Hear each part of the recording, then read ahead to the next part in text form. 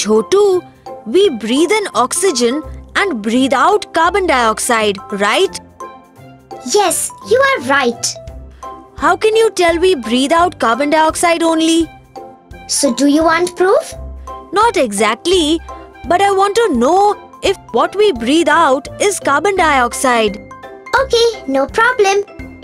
We shall perform a small experiment and you will be convinced that the air you breathe out is carbon dioxide. You may need some materials, right? Tell me what all you will need.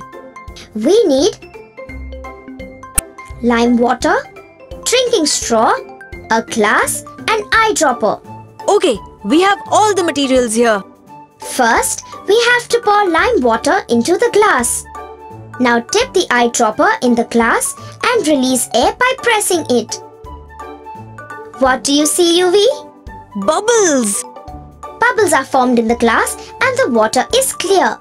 Now put the straw in the glass and blow air through mouth into the straw. What do you see, UV? Bubbles again! Bubbles are formed and the water gets cloudy. See closely.